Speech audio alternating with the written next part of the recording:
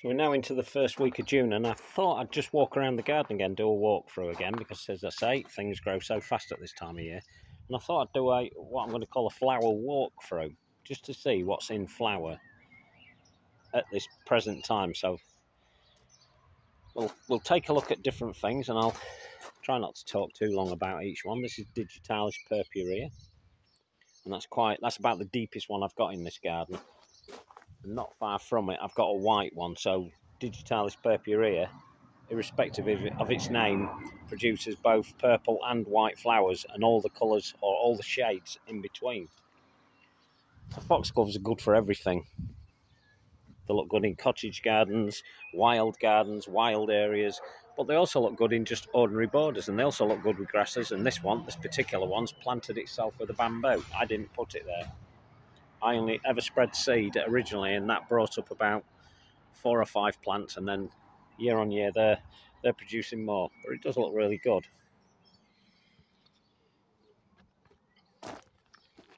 Here's the white one. It's got a lovely throat to it, that one. And that's not a million miles away from it, but that's looking good. And as I said, Digitalis purpurea can produce all sorts of colours. Now, while we're talking about all sorts of colours, let's go to this. This is geranium. Don't know what it is. It's the one I explained came in this box edging, and it's still there. Despite my efforts to remove it last year, it's grown back again, and I thought I'd got rid of a lot of it. So there's obviously a tiny little root in there still. Now, I have shown this to my friend who did name it, or he thought it was a certain name, but I don't know. It has this weird look about it. It has, on the odd flower, it has some purpley looking petals, as you can see there, but the majority are white. So I don't know which geranium it is, but it looks all right, and I'm not going to move it. There's no point. Absolutely no point in moving that at all. Got the Welsh poppies. Lots of people have these in the garden. I never planted them. They were already here, but they're looking good. So it's this plant's turn to flower next. Amish attacking me. And this is called Valeriana officinalis. And for those that don't know, anything with the name officinalis at the end of it means it's been used for some sort of a medicinal purpose. Now this, starting to come now, has a lovely scent to it. And it's a beauty. And I just like the look of it. I like it, again, because it goes with ornamental grasses and other perennials. So that's flowering at the moment, and once it flowers, it will set seeds around. Never has yet for me, but that's my fault, because I've been working in this area, building it up to try and level it out, really. Well, that's a nice flower, and very sturdy as well. And when it first comes up, that plant, it has a purple stem, which makes it look interesting again. I see there's another Digitalis there, or foxglove. That's looking nice. Geraniums, all the geraniums are flowering well at the moment, or a lot of my geraniums are. I think this one is Sirac. I'm sure it's Sirac. And that's another nice one. And then Astrantias, which have been flowering some time now, are doing really well. That's a Jill Richardson selection by the Plantsman's Preference, and that's a really nice plant. That's looking really good at the moment. Very dark flower indeed, so that's nice. We'll have a look at 1 or 2 others of those as we go around. Now this, although it's not in flower yet, this Raponticum centraudes, is producing these, which are paper-like, really. When you, don't know if you can hear that. That's how it sounds. It's like a paper-like flower at the moment, but it's just a ball. And then what will happen in about another month, and I see on social media on some people's posts that this one's already flowering down south, but we're further up England, so it's not doing it yet. It's been held back. We're a little bit further back than they are. And it will produce a bright pink flower. Oh, the little sepals will come through, and there'll be bright pink on the top of that. And they will look lovely. Also, it's GM time. This is a new one in. This is the only one that I used to have, which was Mrs. Bradshaw, and I quite like it. Quite like Mrs. Bradshaw. It's a good, reliable doer, and that's why I have it in my garden. I just let it self-seed around, let it do its thing. So we're up in the gravel area at the minute, and this Asphodelene lutea, don't forget we're doing a flower walkthrough, is looking really good, exceptionally well this year. It's really nice. Produces these, and you know, not everybody's cup of tea, yellow flowers, and they're not really mine, to be honest, but I quite like this one. That looks really good. And this one here I've shown you before, and it seems to keep flowering. And this is an Anchusa.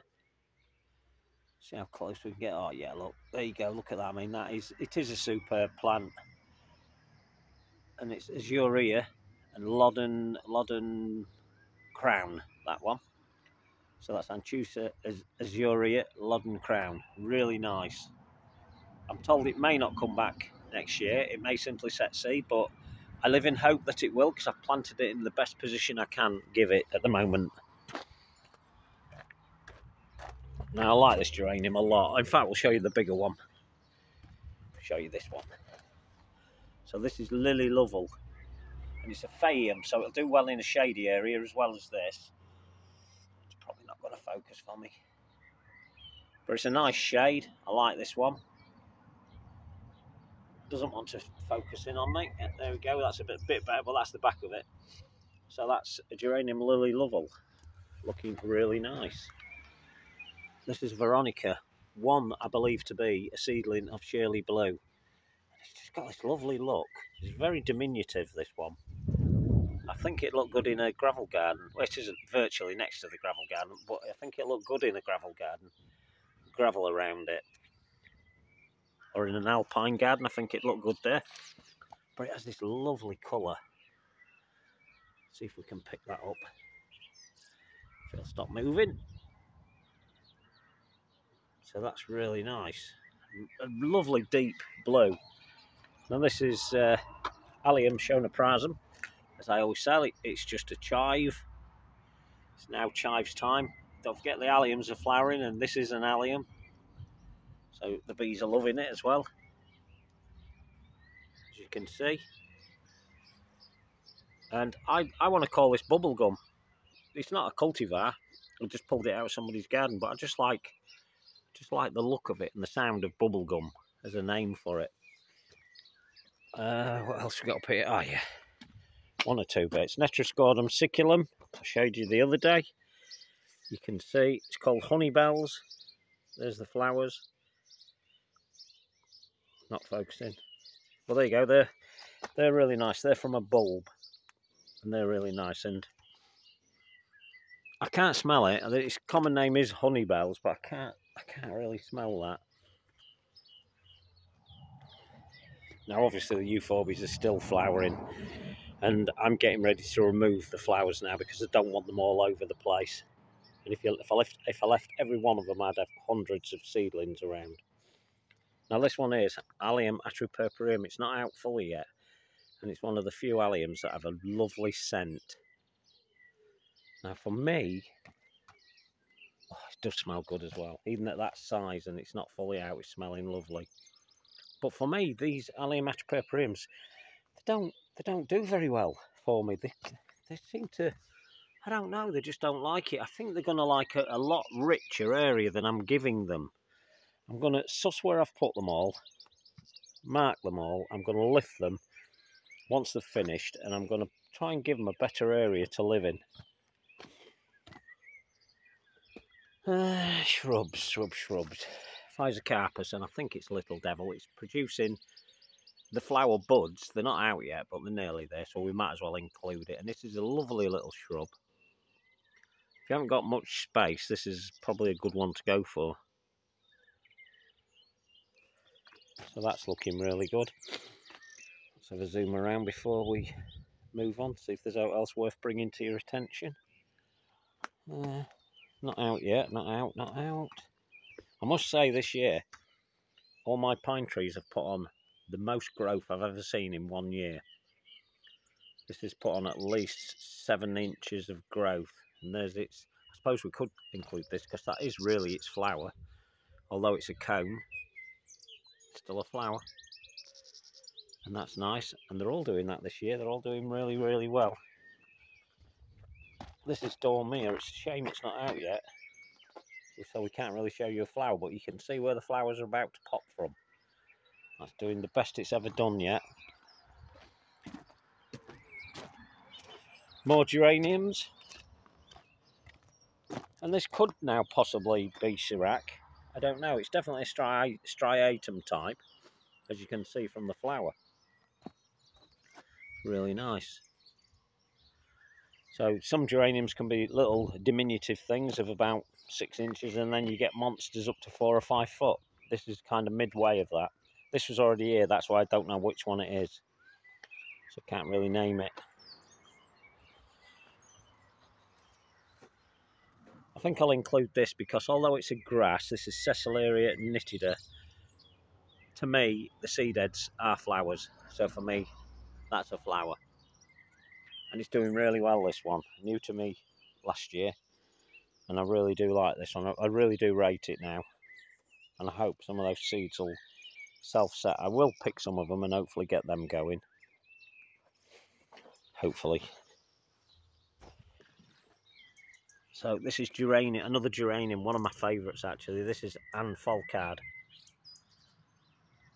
And it has that lovely deep sort of red cerise colour.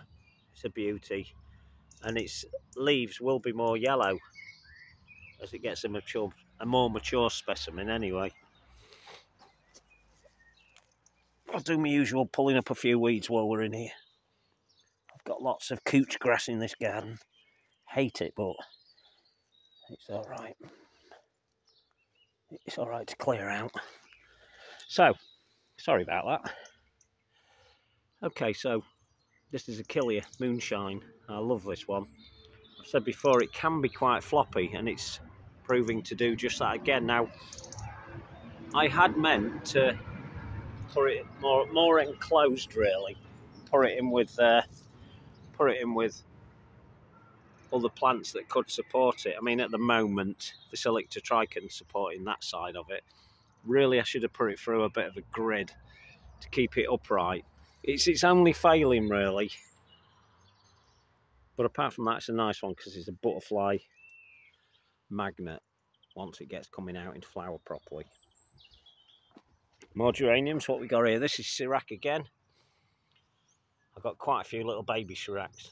Just dotted them all over the garden. So that's doing all right. Now this is one of the whipcord ebis. So although we're doing a flowery sort of perennial talk, this really needs including. It's a shrub, but it's looking lovely. So it's a whipcord hebe. And I have 3 of these in here, which is really nice. I'm looking to see if it's a particular variety, but it's not. It's just Ocarina, which is the standard one. But there is one called James Sterling that I used to have that looks very similar. And I quite like hebes as long as they're hardy. But this is really now the only type that I've got and the only type I would really bother with. Alliums. Now it is allium season, so we're not going to be able to walk around the garden without actually seeing alliums. And I'm not sure now on this one whether this one is actually Gladiator, which is slightly smaller than the one I thought it was. Which one did I think it was? Globemaster, but I don't think this is Globemaster. I think it's Gladiator. But nevertheless, it's a beauty. Little beauty. So Rheum palmatum. This is Rheum australe. The Chinese rhubarb. Not a rhubarb you can eat, but produces these lovely creamy coloured flowers, which look wonderful, especially with the allium as its backdrop. Looks nice, that. That's a good combination.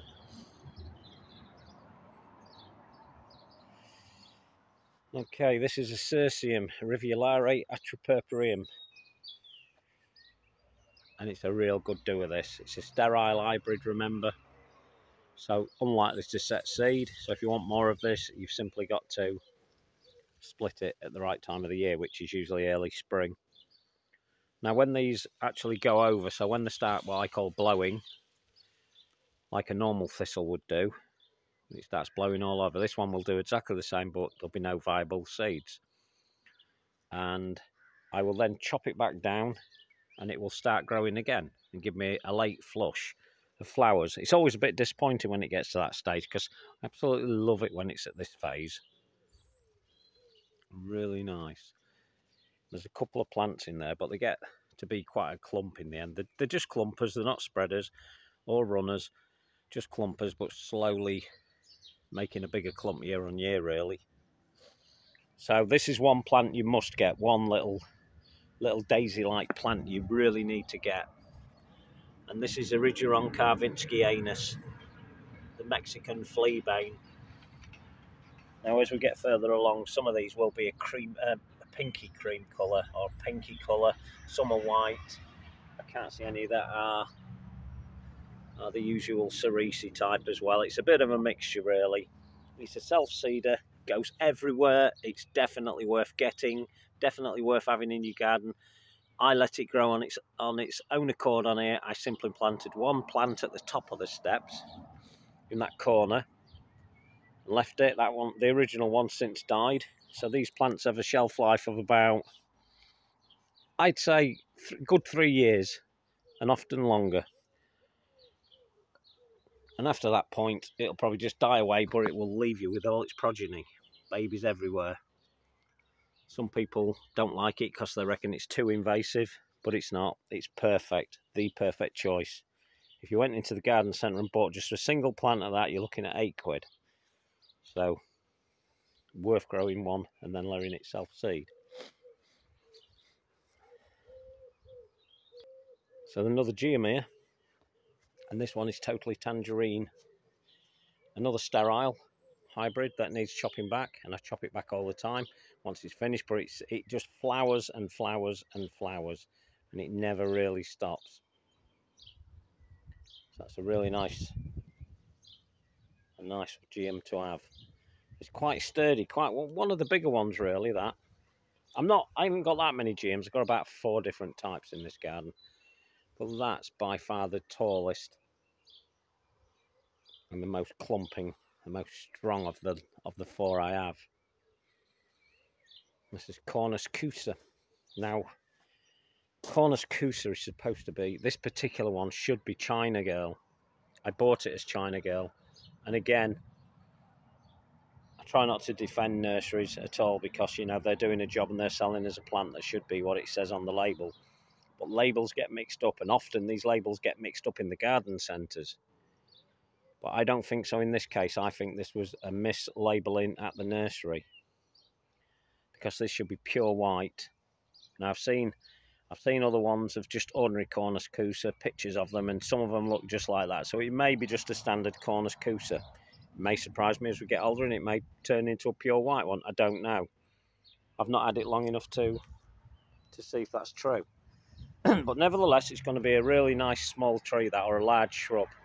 And it's near the pergola, cloister pergola here, and I want it to grow right to the top of that. And I will do some pruning.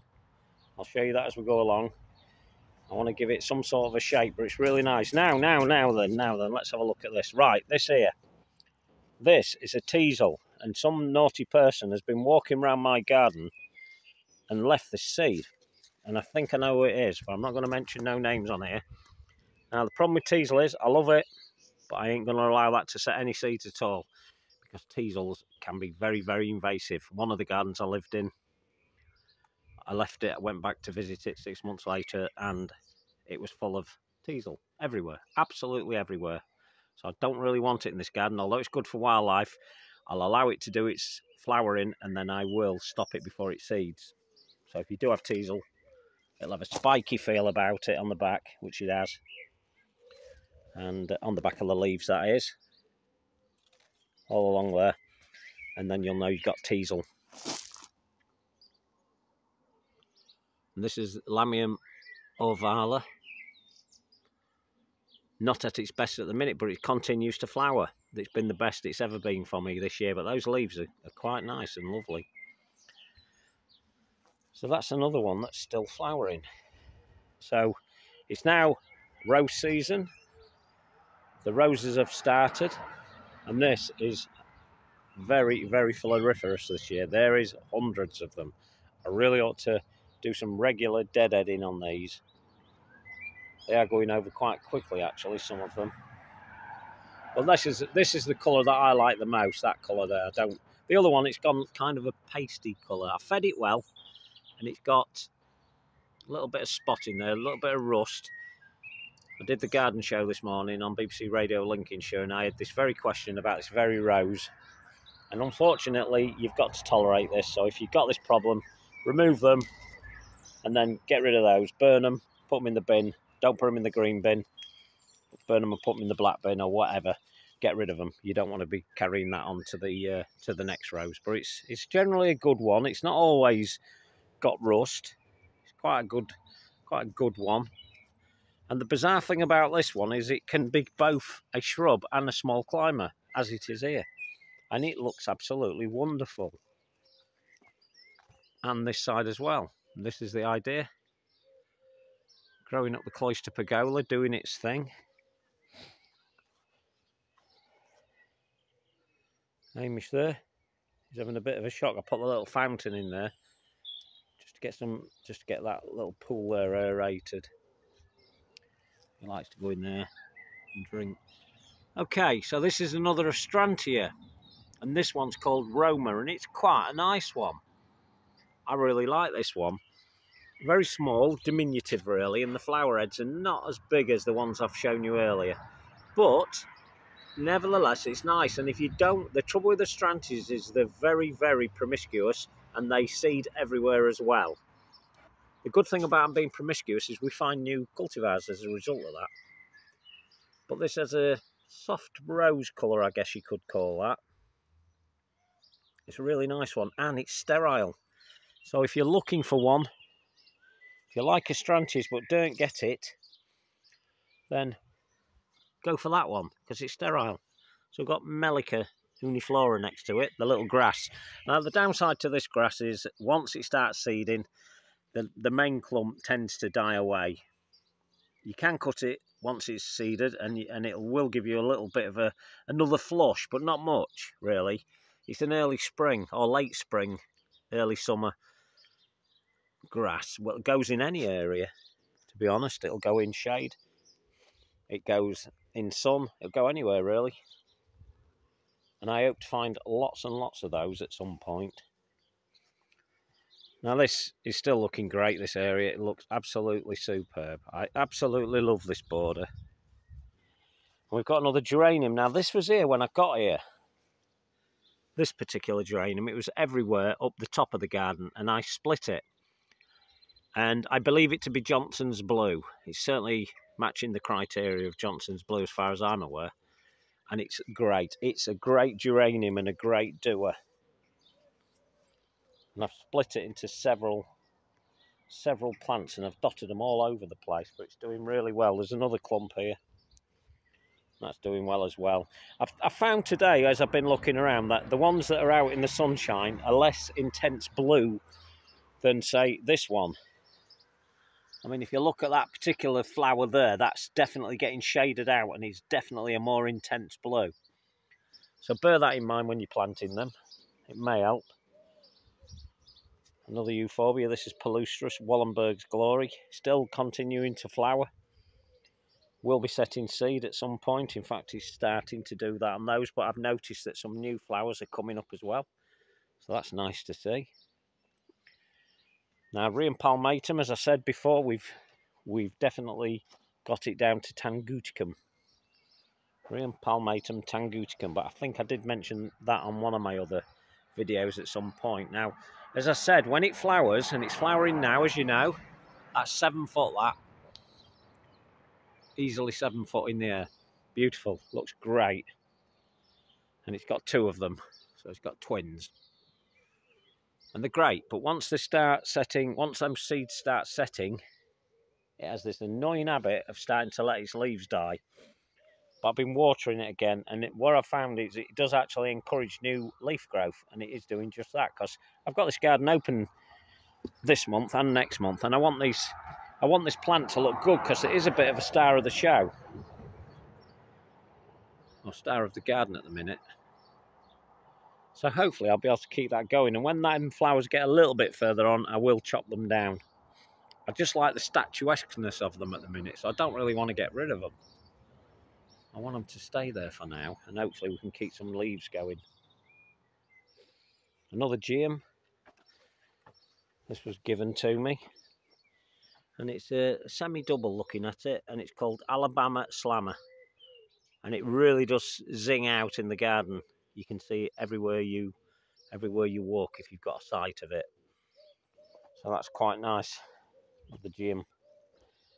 This is Sorbus Raven's Bill, and it's the last looking. Oh yeah, there's one or two others are still flowering, but it's late flowering, this one really.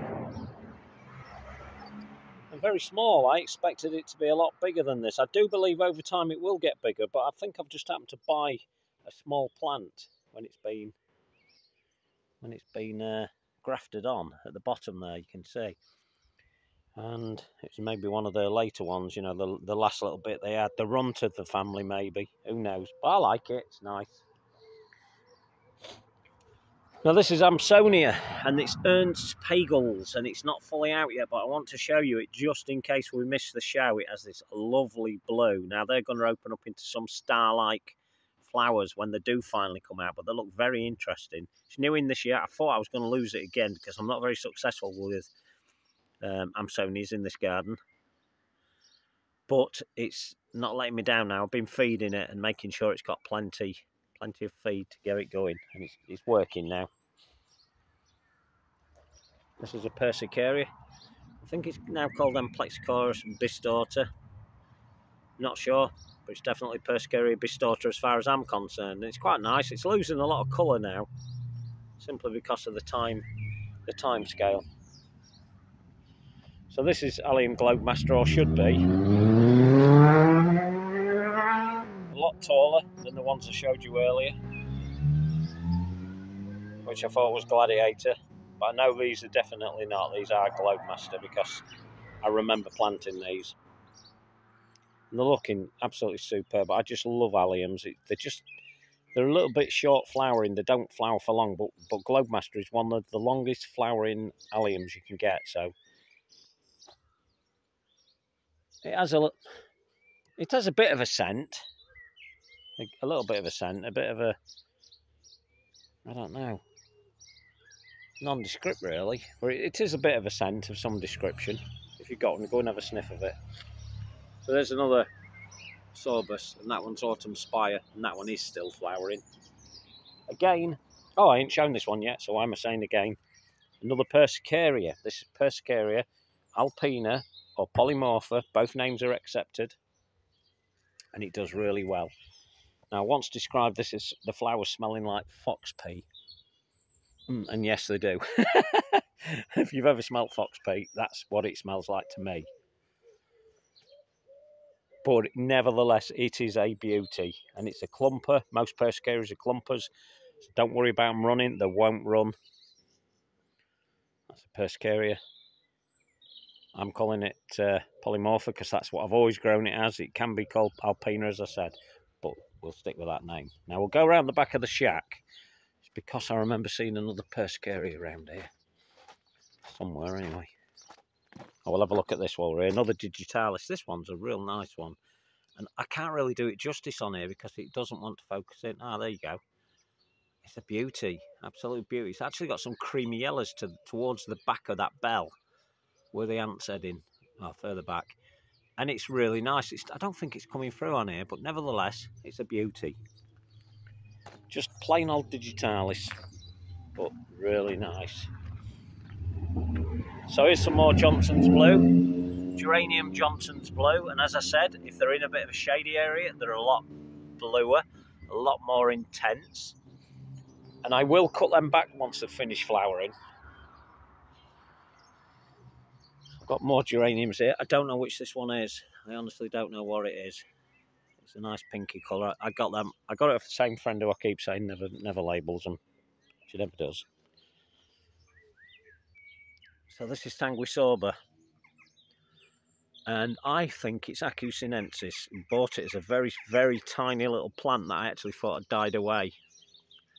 So I didn't really take much notice of it. But I am convinced that's what it is. It's an Acu sinensis type. This is Centaura montana, just the ordinary plant, but very, very nice indeed it is too. And I like that one. And last year it was a massive clump in here. Yeah. I've got grass here and I'm trying to think what I've planted. I don't remember planting that. Do you know, I reckon that might be a blooming wild plant. I'll leave it alone and we'll see what, I'll let you know the outcome on that. It looks like just an ordinary grass. While we're up here, let's sneak through here. There's more geraniums here. And as usual, I can't remember the name. I'm not a big geranium collector, but I do have lots of them. And I do like them because they're like the backbone of a perennial border if you can get enough in there. And that one's about 2 foot, just over 2 foot, looking really nice. Another Astrantia. This one's called Shaggy. Really nice type. It's not fully out yet, but I wanted to show you it because, you know, it is where it is at the moment. It's looking pretty good.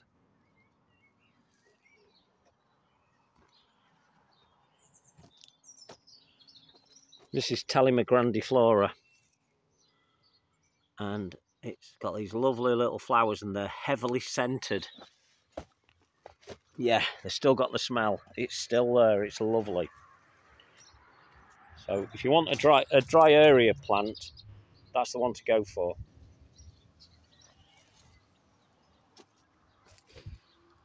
The phylloxerums are not flowering yet. That's a shame because they would look good on this film. But they have set the seed heads. But they're not flowering, so we'll show you this Aquilegia. And this is quite a dark one. I've got several around this garden, different types. That's a very dark coloured one. But I don't know what it is again. Oh, hang on. I've got another. Oh, there's a grass growing in this. This is what this is. I've got grass growing in this. This is actually a daylily, an Amricalis, very small one that was already here. So we'll not mention that at the minute because it's got loads of grass in it. This is Salvia, and it's Salvia caradonna. It's one of the best really, and it's at the back of it is my Muriel's gift, Astrantia. So they're quite a nice pairing actually. That an happy accident. And behind that we have that Nyphophia that I still think is Corlison's. Not confirmed yet, but it is a beauty. All Nyphophias are stunning.